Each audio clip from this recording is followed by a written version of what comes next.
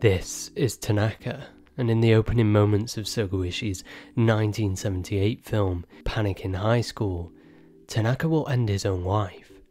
Distressed from the growing academic pressure, Tanaka chooses death over facing his own failing grades. Not long after this moment, another student will gun down his own teacher, blaming him for the death of Tanaka.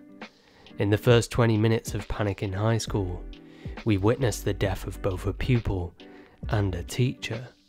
Ishii wastes no time in portraying the frustration that many youth suffered at that time, and ultimately establishes a clear point of view for the preceding narrative.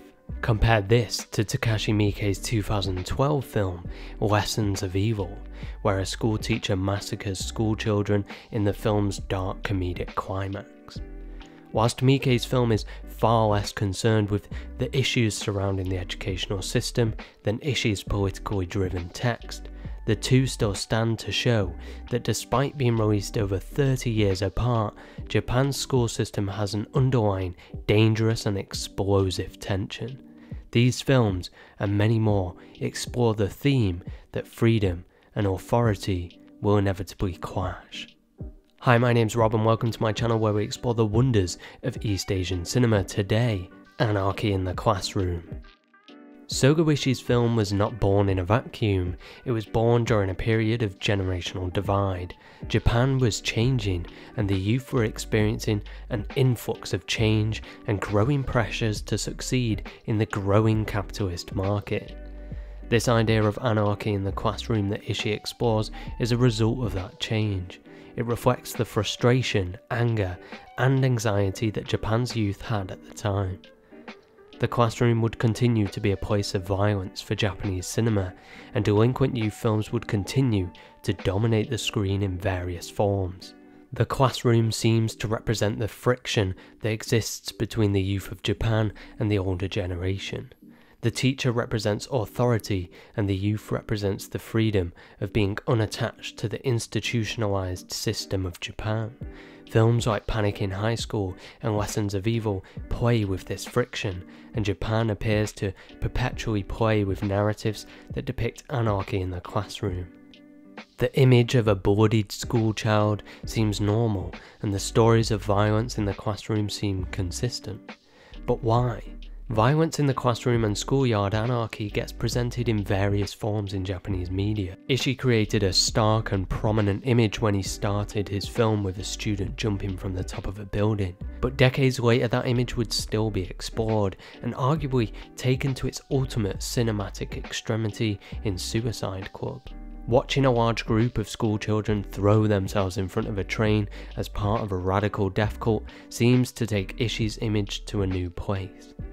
Whilst extreme, it highlights the fact that there is an unresolved issue that still exists. Ishii's opening is hard-hitting and leaves a heavy emotional weight on the audience. Sion Sono's opening is sensationalist with layers of dark humour, yet ultimately shocking. Yet this clearly details a story of failure, a failure to address an issue, and as a result, shocking moments like the opening of Suicide Club now exist. In Toyoda's film, Blue Spring, this image of suicide becomes a game. Students see who can clap the most without falling from the top of a building to see who is the alpha of the school. It's a proving ground. Now the idea of jumping from the top of a building is a mere game, a typical game played by children to see who is the best, a clear reflection of the competitiveness of academia. In this school, the friction between teacher and student is non-existent because the teachers barely exist. Here the school is a place of violence, where those that can fight and survive are the ones that gain the most respect. In Miike's Crows Zero, this is taken to the extreme. In this school, it really is about fighting. Whoever wins is the top of the school. Miike creates a world close to the manga style that influenced it, one where the fighting feels like the students have super strength and power. It feeds into a young male fantasy where the schoolyard's realistic competitive nature gets reimagined as a place where violence is celebrated over any academic achievement. This fantasy is achieved by the absence of any strong authoritative figure. The children are left alone to create their own hierarchy. Whilst violence is now the competition of choice, the school setting can never be imagined without a winner and a loser. In Battle Royale, this idea of children fighting against each other as a reflection of the natural competitiveness of school is presented in an opposite light. Here there is too much authority, all freedom is gone, and the students are placed into a nightmarish game of survival. Only one class member will be alive at the end of this game. An extreme vision, but in a world where students fight over university places, learn to compete in a harsh job climate, this extreme image begins to feel like a simple metaphor. In Ishii's film, a student kills themselves because they didn't get the grades they needed. The pressure of their teacher made them feel like they had failed at everything. What do they do if they don't have the grades they need? This image and issue has evolved into films about students killing each other to become the top of their class. Teachers pitting students against each other in games to the death.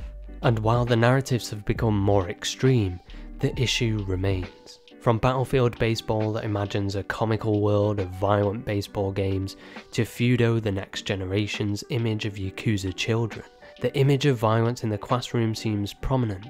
Ishii's more emotional and hard-driven depiction has become so normalised that it can be extreme and comical now. These films clearly paint an image of anger and frustration that exists in the school system. One where violence offers a cathartic image and also a nightmare mirror image of what academic competitiveness feels like. The reality is that Japan has often had problems with how demanding their academic system is and their work life. And the fact that these narratives seem so normal implies that they feed into some audience desire. Be it as a cathartic release or as a way to tap into a shared fear, these films feed in to a societal feeling. Films can only reach parody levels of obscenity if there first exists a consistent reoccurring theme. To get lessons of evil, we have to have Panic in High School. Furthermore, the fact that we still see films that explore themes surrounding violence in the classroom, then we must address that this issue still exists. For example, the cyberpunk genre, which has been addressed on this channel a lot, died out because it was a reactionary genre that aimed to portray the fear and anxiety towards a tech-led future. Now we are in that future, that genre has become obsolete, at least in that form. The fact that films and texts are still being made that portray violence and anarchy in the classroom, decades after Ishii's film, means that society still has ongoing issues and ideas surrounding these genre concerns. This is not to imply that Japan's school system is bad. Every country has issues. But I think these films clearly act as a reactionary text towards the pressures that is often associated with the Japanese school system. If a film like Lessons of Evil was made in America, it would carry vastly different connotations with its depictions of guns and violence in a classroom. Hence, we must view these films from a national, contextual lens. And therefore, we see a clear story of competitiveness, frustration, anger, and fear. Thanks for watching, guys. I hope you enjoyed this video. If you did, please share it around, like, comment, subscribe, do all that amazing things that you always do, and I will see you guys next time.